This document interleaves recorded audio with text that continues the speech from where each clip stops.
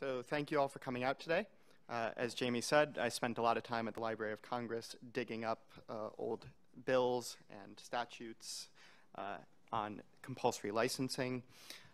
This is going to be a historical overview of compulsory licensing statutes in the United States. Going to look at bills that have been proposed since the early 1900s up through the present, and some statutes that have been implemented. So just to start out, there's a few different types of compulsory licenses in the United States. There's compulsory licenses for government use, for federally funded research and development. There are compulsory licenses in specific industries, such as in clean air and atomic energy. There are compulsory licenses that have been implemented or proposed in war and national security contexts, for antitrust and under the eBay case. And some of these will be discussed later, as Jamie mentioned today, so I won't get too in-depth into some of these. The reasons that people have proposed compulsory licensing statutes in the past are broad. In the early 1900s, there were compulsory licensing statutes that were, or in bills that were proposed in terms of the non-use of patents and competition. People were worried that patents weren't being manufactured, patented inventions weren't being manufactured in the United States, or processes weren't being used. There were competition issues related to cross-licensing and patent pooling. And this was in the context of the 1883 Paris Convention, which was a broader patent agreement that included provisions on compulsory licensing. The Sherman Antitrust Act had been passed also in the late 1800s, and there was rapid industrialization and concerns about expanding U.S. industry. Then during the World Wars, there were some proposals for compulsory licenses in the context of national security and defense. Following the wars, the government had invested a lot in research and development and worked with industry and universities, and there were proposed compulsory licenses to address that. And then finally, starting in around the 60s, up until the present, there have been various bills proposed to do a general compulsory licensing statute on medicines, usually in the context of drug pricing.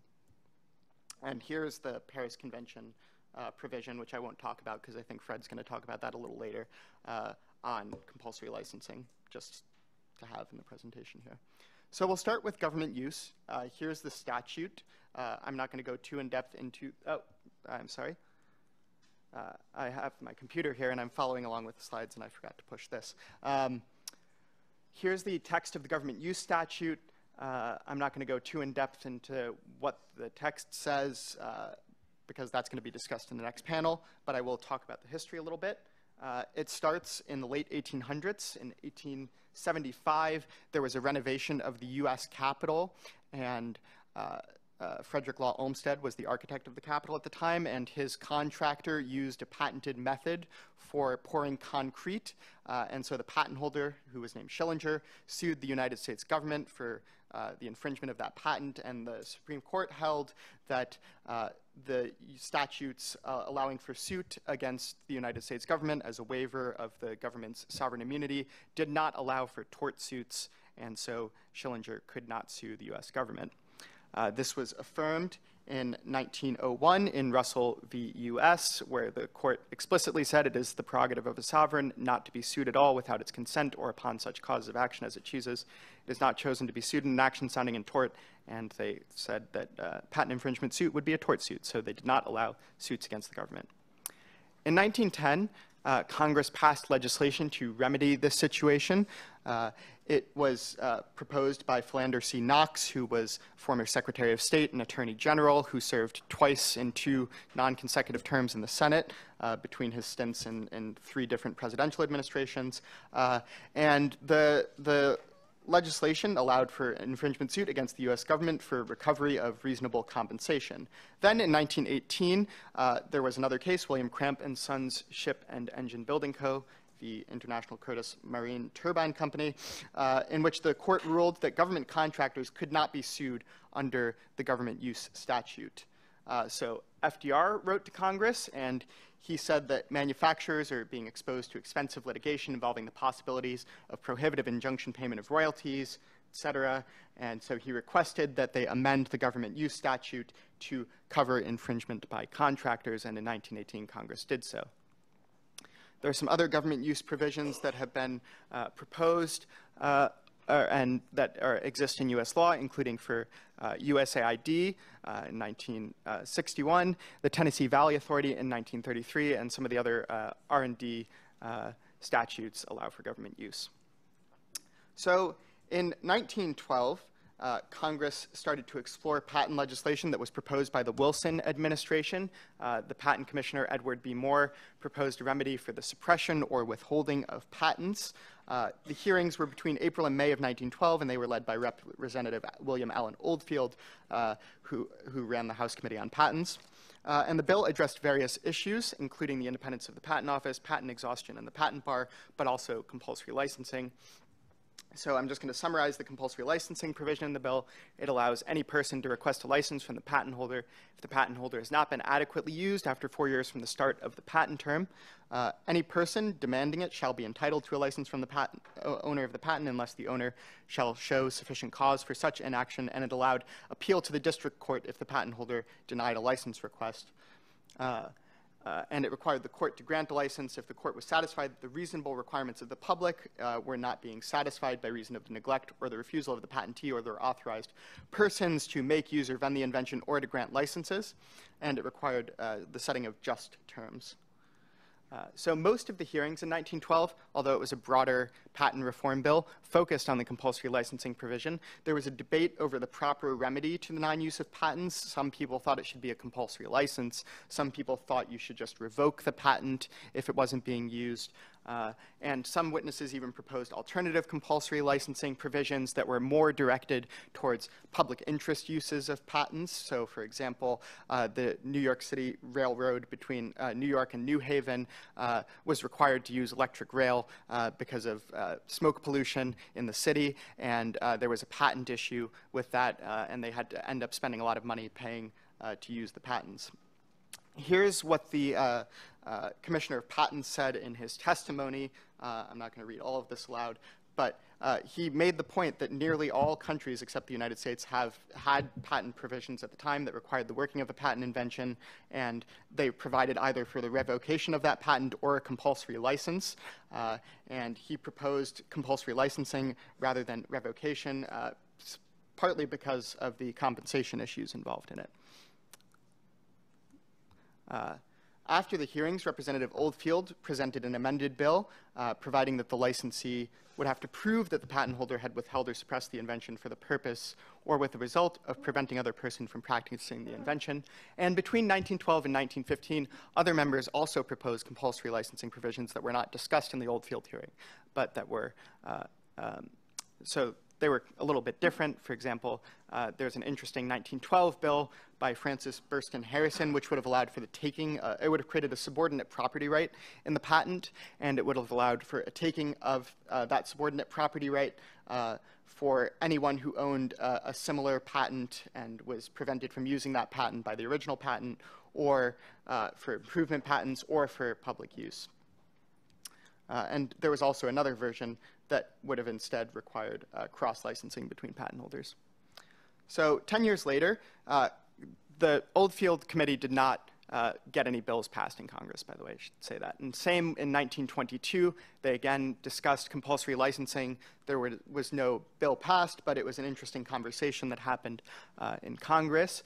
The U.S. Department of War proposed a compulsory licensing statute that would have provided that any patent would have a provision within the patent, so similar to the Bayh-Dole Act requirement that you state in the patent if there's federal funding.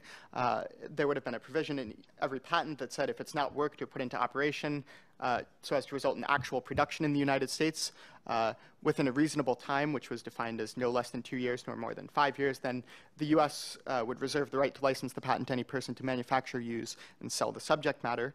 And it would require the payment of a reasonable royalty, which was defined as not less than 0.5% nor more than 10% of the manufacture cost of each article. The Department of War proposed this statute or this bill because it feared that foreign-controlled patents would hinder U.S. industry leading into the next war. So this was just after World War I. And before World War I, a representative of the Judge Advocate General came and testified, and he said that the Germans controlled patents on coal tar, which was used in dye manufacturing and medicines manufacturing, optical glass, wireless telegraphy, and magnetos, and that after the war, German patent holders during the war were not allowed to file for patents in the United States, but after the war they were allowed to again, and they passed a bill called the Logan Act, which allowed them to file for patents that they otherwise would have been able to file for during the war. So some German inventors came in and patented the entire system of U.S. railroad artillery. So the Army was very worried that in the next war, which they were anticipating even in 1922, that the foreign control of patents could be detrimental to U.S. industry. During the war, Congress also passed a compulsory licensing statute in the Trading with the Enemies Act, under which the U.S. seized all enemy property, which was basically German property, but also patents, and they issued compulsory licenses on them to U.S. industry. After the war, they returned the patent rights and with the royalties to the patent holders. And then, following the war, in this hearing, Congress also contemplated the new situation. So the Army justified the bill in terms of national defense and the buildup of essential U.S. industries, which they took a very broad view of, everything from car manufacturing to the dye that you would use for soldiers' uniforms. A lot of large industry groups opposed the compulsory licensing bill. They feared that it would be used against U.S. industries and not just foreign industries, which was sort of the stated intention of the bill. Okay, yeah. Moving on to 1938, again, Congress dealt with compulsory licensing, this time in a subcommittee on compulsory licensing in the House. Representative W.D. McFarland and Representative William P. Connery introduced legislation. This had followed a few years of hearings and an investigation, really big investigation into the use of cross-licensing and patent pools to limit competition in big industry in the United States, and the investigation found that a lot of patents were being cross-licenses in ways that prevented competition from smaller manufacturers. The McFarland legislation was similar to the earlier legislation, but the Connery legislation was more narrowly tailored towards that end of solving that problem. Another thing they were talking about, since this was in the midst of the Depression, was employment. They thought that compulsory licensing would let small manufacturers get more jobs into the economy. So that was another reason they were looking at it.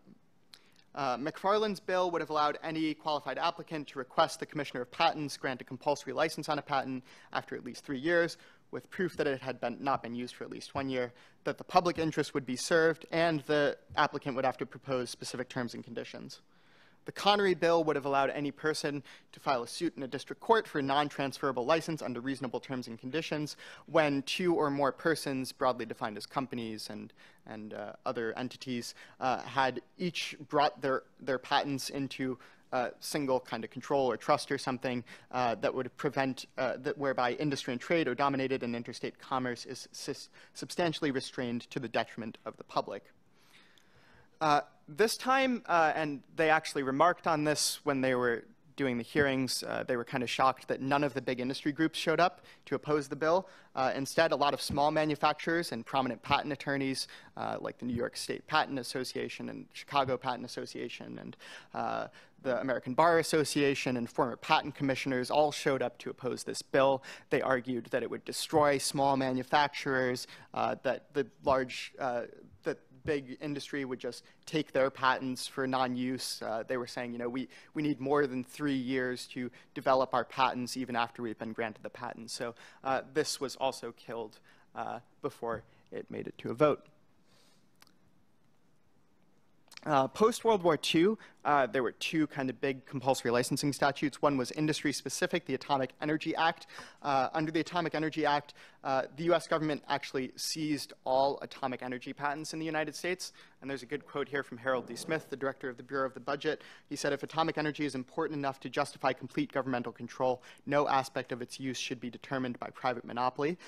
So after they seized all the patents, they also included a compulsory licensing provision for other patents that would be useful in the production of atomic energy. So this was only for non-military use, not for building atomic weapons. And it created a process that allowed people to appeal to the Atomic Energy Commission for compulsory license on a patent. And this was modified in the 50s to sort of change the process a little bit.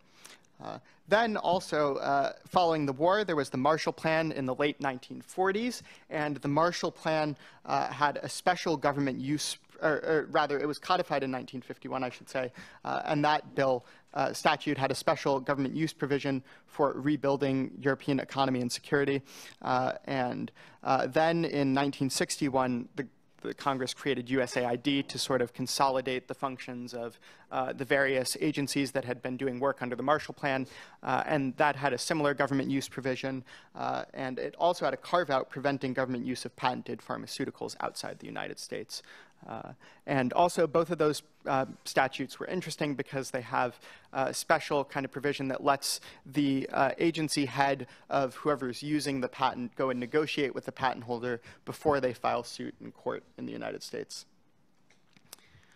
In 1970, Congress passed the Clean Air Act, amendments to the Clean Air Act, and those amendments included a special compulsory licensing scheme for compliance with the requirements of the Clean Air Act.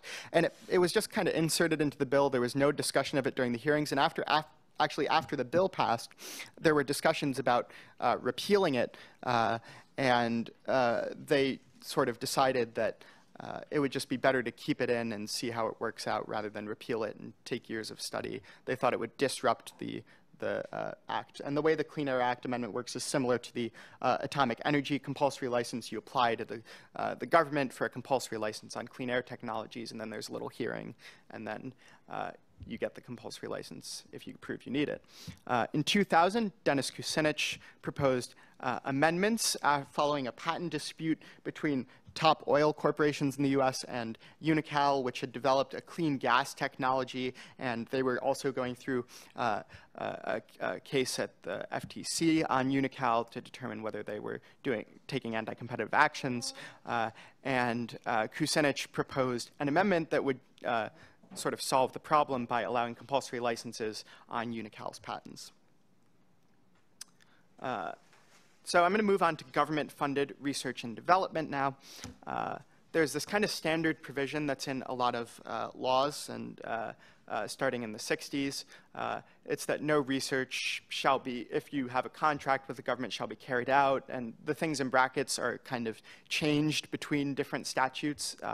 So if you look at one, it might have 3 out of the 4 of the first bracket, or different words. But the gist of it is the same, is that you can't have a research contract with the government unless all of the patents and processes are available to the general public. So here are some of the bills that this, or the statutes that this provision can be found in. You can see it was in a bunch over the years. Then in 1950, Congress passed the National Science Foundation Act, which created the National Science Foundation as, this was following World War II. As I mentioned before, there was a lot of government-funded R&D and collaboration during World War II. And they decided to create the National Science Foundation to coordinate those R&D efforts. And there was a debate in Congress and in the administration about how they should deal with patent issues. Eventually, they decided upon this clause right here, which is that contracts shall contain provisions governing the disposition of inventions that are calculated to protect the public interest, balanced with the equities of the contract holder. Then in 1980, 30 years later, Congress passed the Bayh-Dole Act, which changed the way that the government deals with government-funded research and development. And that contains marching rights. I'm not going to go too in-depth into ways you can use marching rights, since that'll be the focus of a later panel, but I will talk a little bit about the history.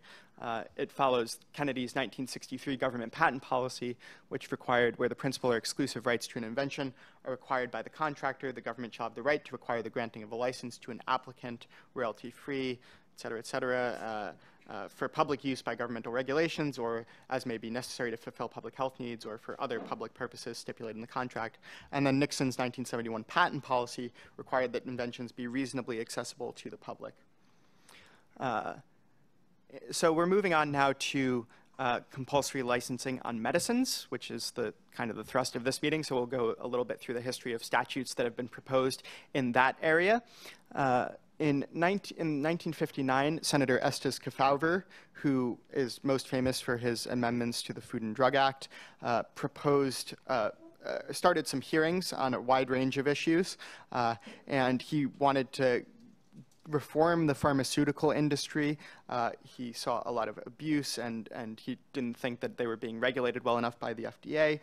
So he proposed legislation in 1961, and that legislation included a compulsory licensing provision, and it also included additional antitrust provisions that were unrelated to the compulsory license, but are still interesting. So the compulsory licensing scheme that Kefauver came up with would have limited the period of exclusivity for a patented drug to 3 years. So you get 3 years of exclusive use of your patent. Then, so at the time, patents lasted for 17 years. Then for 14 years, the patent holder would be required to grant each qualified applicant an unrestricted license to make, use, and sell the drug. And if they refused, they would have to report to the Commissioner on Patents. The Commissioner on Patents would then make a determination could also make a determination if somebody complained that they were not given a license. And if they refused, the patent would just be canceled. And here's what Senator Kefauver said at the hearings. He said, one fundamental fact disclosed by our drug hearings, he's referring to the earlier hearings here, at least in my opinions, is that by any test and under any standards, prices and profits in the ethical drug industry are excessive and unreasonable. The problem is all the more serious because it concerns the health and happiness of every citizen in our country. He saw two alternatives, either price control or providing for freer competition, as he called it, and he chose to increase competition through a compulsory licensing statute. As you can imagine, there was strong pushback against his compulsory licensing statute, particularly from the Pharmaceutical Manufacturers Association.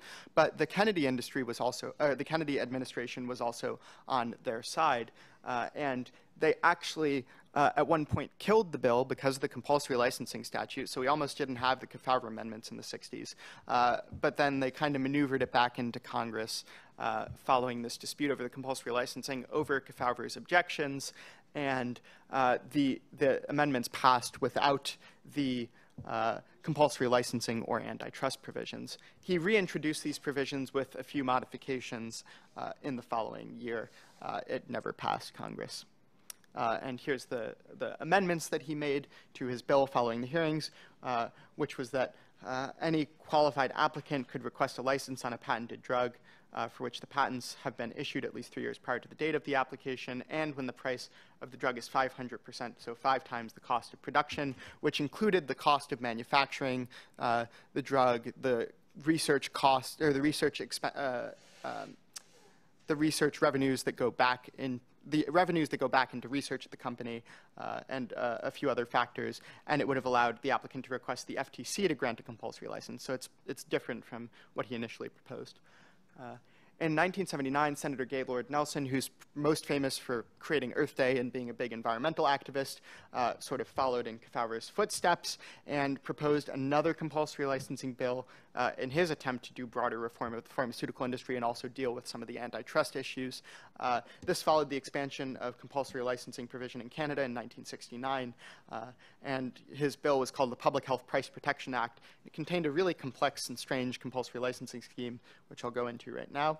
It would have required the Surgeon General to issue a certification or the Federal Trade Commission to initiate a public rulemaking procedure if there was evidence that a drug had a high price and that other criteria were met. The certification criteria were first, continued availability of the drug would be in the public interest, or the drug is the choice of drug of choice for particular clinical uses. Second, that the drug has a substantial market. And third, that there are either fewer than 4 producers, which would be the case for most patented drugs, or that the average price of the drug was higher than 5 times the cost of manufacturer. So that was the same standard that was in the Fowler legislation. And the Federal Trade Commission could trigger their rule-making procedure if the average price of the drug was 5 times higher than the cost of manufacture or higher than the average price of any foreign country. So there was some reference pricing in there. The annual sales exceeded $1 million for 3 or more years, and the existence of a patent contributed to the high price of the drug. If mandatory licensing of a drug on reasonable terms and condition would contribute to lower drug prices, and if a mandatory license would be in the public interest. Alternatively, they could have relied on the certification of this information instead. So support for this came from Public Citizen and Ralph Nader, who was actually the first person to testify in the hearings, along with Dr. Sidney Wolfe. But opposition again came from the pharmaceutical industry, the Pharmaceutical Manufacturers Association in particular, and other industry groups. These hearings covered a range of issues, so the compulsory licensing issues weren't brought up too much at the hearings, but they did voice their opposition, and they made similar arguments at both this hearing and the hearing in the 60s that they make today, which is that it will destroy innovation, that it will harm U.S. industry, that it will destroy jobs, et cetera. So getting to more recent compulsory licensing proposals for pharmaceuticals, in 1994, Representative Gerald Nadler proposed a compulsory licensing bill in response to the controversy over RU 486, the abortion pill. Roussel Ulof, I probably mispronounced that, the French company that held the patent on RU 486, refused to let U.S. company or U.S. nonprofit actually do clinical trials because they were afraid of anti-abortion activists boycotting their other products in the United States. And so Nadler, one of the pro-abortion activists, wrote an op-ed in the New York Times and said we should just revoke the patents. And Nadler wrote a letter to the editor in response and said, next week I'm proposing a compulsory licensing bill, and that's a much better way of doing this. And his compulsory licensing bill would have allowed the Secretary of Health and Human Services to determine, after notice and an opportunity for hearing, that the owner of the patent has not taken all reasonable steps toward the commercial marketing or use of the product, and that the availability of the product is of vital importance to the public health and welfare. And it would have required the Secretary to notify the Commissioner of Patents of any determination, and then the Commissioner would do the compulsory licensing. In the 90s and 2000s, then Representative Sherrod Brown, now Senator Sherrod Brown, proposed a few compulsory licensing statutes. And I'm just noticing, actually, that the PowerPoint's a little screwed up, but that was from transferring from Google Docs to this, so I apologize for that. In 1999, he proposed the Affordable Prescription Drugs Act in response to higher spending in Medicare and other programs that provide drugs to low-income people and senior citizens. He said the legislation is not designed to produce artificially low drug prices, so he addressed the concerns of the industry that it would, destroy the pipeline, and he said that it was designed to correct unjustifiably high prices. In 2001, he proposed a similar piece of legislation, and also in 2001, right after 9/11 and the anthrax scares, he proposed the Public Health Emergency Medicines Act.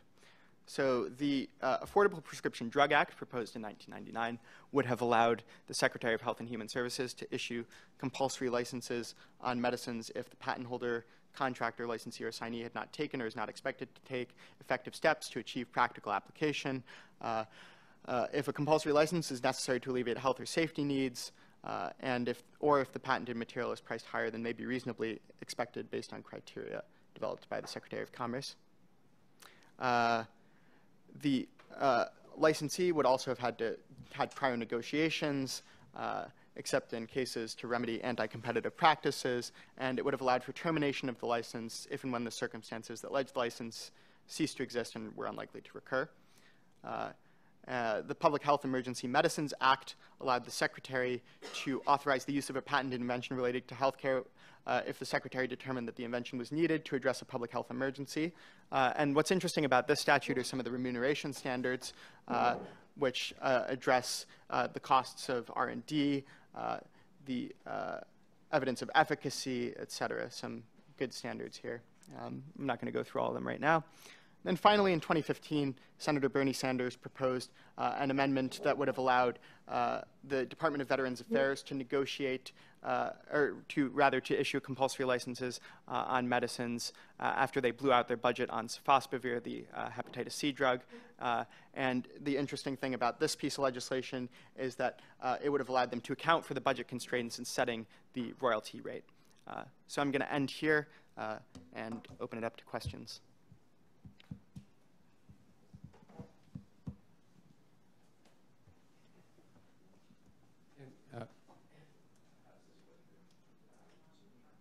It's on? It doesn't seem to be. You can hear me? Oh, okay. All right. Be sure to introduce yourself so everybody knows who you are. Thank you. Ashley Stevens, Focus IP Group. I thought that was outstanding review, Zach. My review of Kefauver was very much that, yes, he was looking seriously at compulsory licensing and price controls, and thalidomide happened. And all they cared about and what got done in those amendments was safety.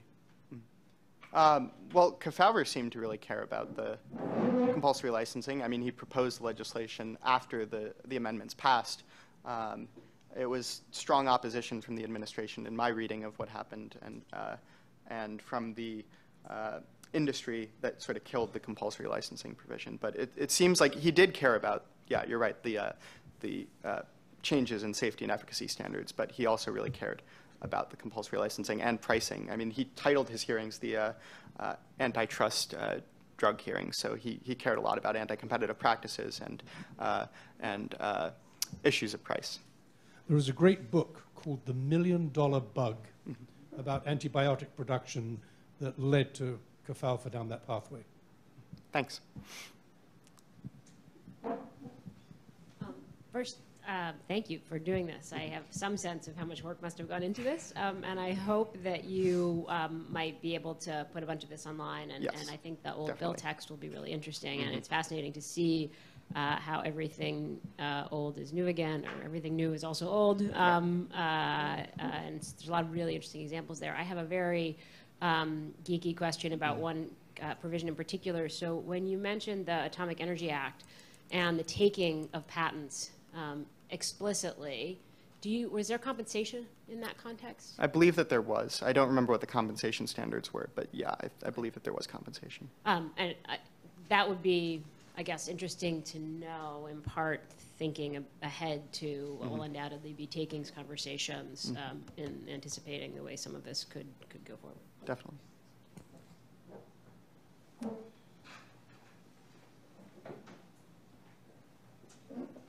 Just a brief comment. Thank you, Zach. That was fantastic. My understanding of what was initially driving Kefauver was comparisons of prices with prices in Europe and the differential management of patents. That was what initially prompted his. I think he had a lot of motivations. Yeah, but I think I think it's interesting, the point about the comparison with European prices. That's probably worth. Well, in the original legislation, he did not have a sort of reference price standard, and then. No, it wasn't that it was part of the legislation. It was part of the conversation. The conversation that prompted the discussion was people pointing out the comparisons with prices in Europe, where patenting standards were significantly less. That's right. It was an Italian, and back then Italy had no patent statutes worth talking about, and there was an offer to supply aureomycin that had been made, I think, with a pirated strain that led to it, hence that book, The $1 Million Bug.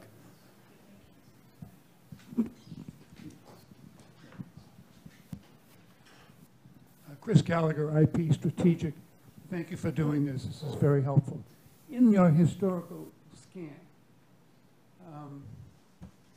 is there a point where the issue of use morphed into pricing?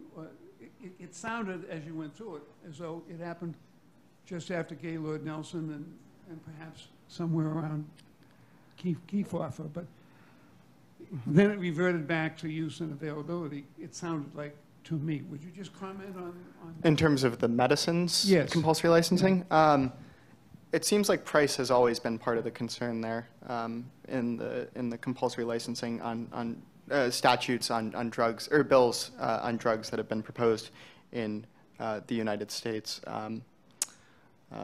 You know, and maybe the Brown bill about the public health emergency might be the kind of exception, but I think Brown was still concerned probably about the price of drugs in public health emergencies. So I don't know that it morphed. I think that there's always a range of issues that they're concerned about when they propose legislation on drugs compulsory licenses.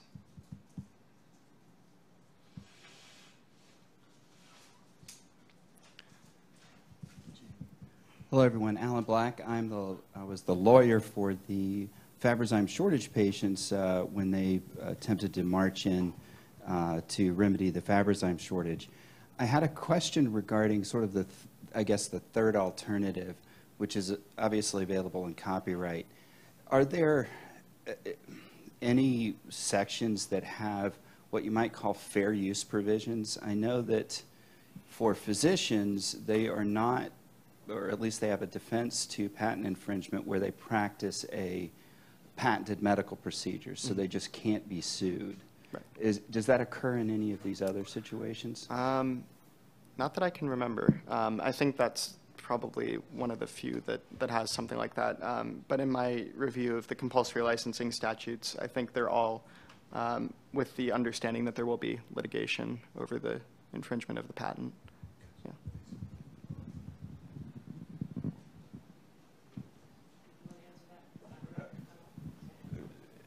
This is Fred Abbott. Assuming that we're talking about the same thing, the Hatch-Waxman Act has a very broad research exemption. Yeah. I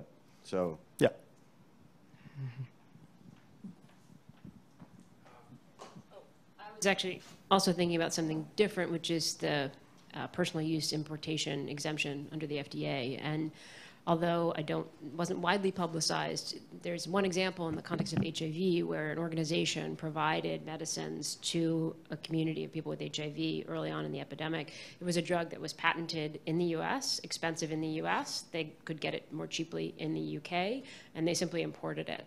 And the FDA didn't stop them.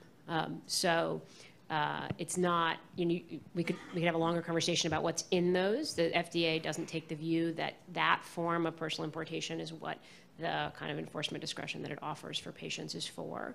But it's an interesting question about how far one might go via the FDA enforcement discretion when you're talking about a small number of people and a non-institutional sort of form of addressing this problem.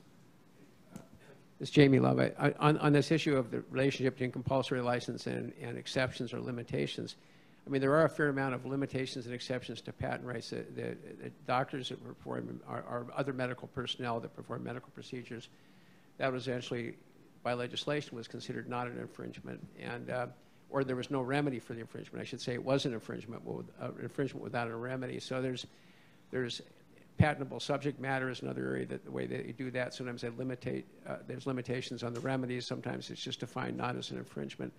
But the compulsory license, which is really what Zack was focused on, he was trying to focus on areas where there's no controversy over the validity of patent, there's no controversy over whether or not the patent is being used without the permission of the right owner. It was just whether, in what cases was there legislation proposed to permit the non-voluntary use of a patent where there was no dispute on the issue of infringement or validity.